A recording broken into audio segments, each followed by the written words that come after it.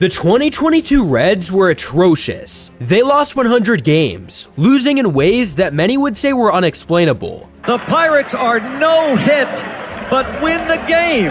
By no means were they even close to contending. They had a bad roster with not a lot of talent. Joey Votto was riding off of his last limb, which contributed to a bad team. And at the trade deadline, they sold off pieces, with the main piece being Luis Castillo.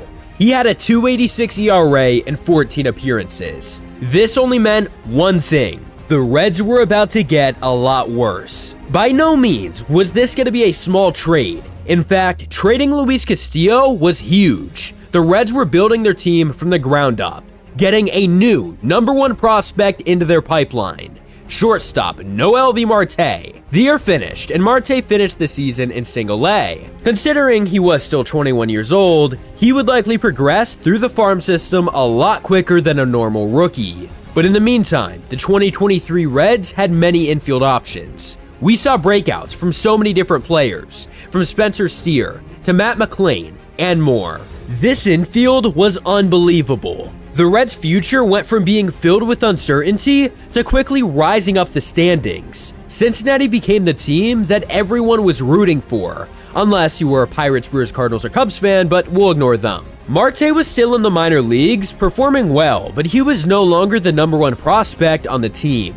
A Dominican shortstop by the name of Elly De La Cruz was making a splash across the minor leagues. He became the #4 prospect in the entire league, and the Reds quickly formed one of the youngest, one of the brightest infields in MLB. Elly De La Cruz was sensational in his very first 30 games, becoming one of the most talked about players and hyped up players across the league, hitting for a .325 average and 16 RBIs in those 30 games. One of those games, he even hit for the cycle to put them on their 12th win in a row. 2 months later, they finally called up Noelvi Marte. He hit super well, earning himself a .316 average in 35 games. While the Reds may have missed out on the playoffs, they certainly did not miss out on momentum to build off of, because the ball was fully in their court in 2024.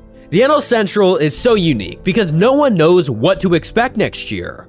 Are they going to be the worst division or a good division? Are the Pirates finally going to win? Are the Brewers going to find a way to somehow win? Will the Cardinals come back? Have the Cubs improved?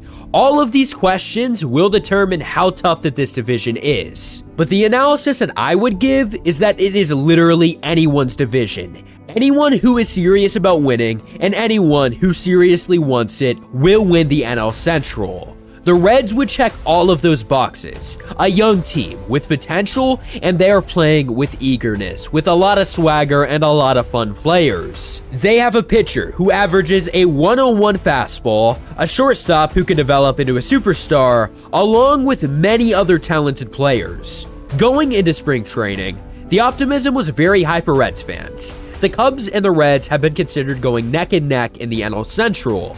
The Reds went and signed 2 players in the offseason, one of them being Frankie Montas. If you guys remember, just 2 years ago, he had a .318 ERA and 19 starts. They also added Jeimer Candelario, a veteran third baseman who was coming off of a good year offensively.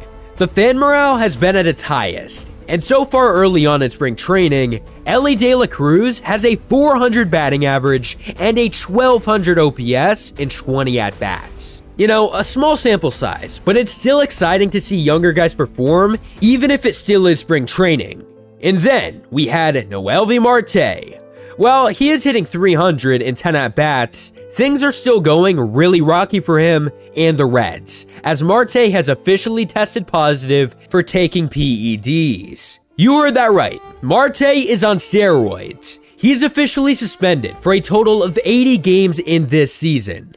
All of this comes back from the fact that he is from the Dominican Republic. And if there's one thing that you should know about that country, it's that steroids are fully legal. This results in these players coming into America, and they're in MLB, but they're still taking steroids. 50% of the people who actually test positive for steroids are from the Dominican Republic. Back in November, Marte actually suffered a hamstring injury during Winter Ball, and while it is just speculation, many believe that he took the steroids to help heal his injury. Regardless, he should have known better, and this is an ongoing problem, and it has now affected Cincinnati.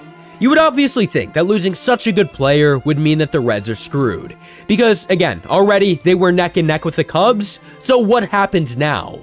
Honestly, their season outlook is not going to be affected too much by this, because they have an absurd amount of depth in the infield. Instead of Marte playing third base, don't worry, you'll see Candelario. But going back onto Marte specifically, he isn't the number one person that you have to blame.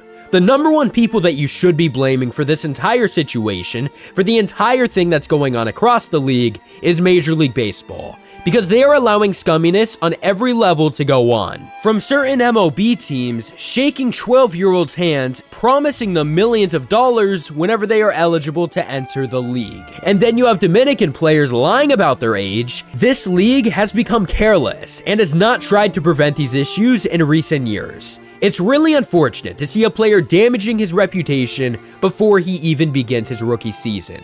Hopefully, he learned his lesson. Hopefully, MLB tries to fix these issues that are going on across the league. Anyways, if you did enjoy, please subscribe. If not, thanks for watching anyway, and peace out.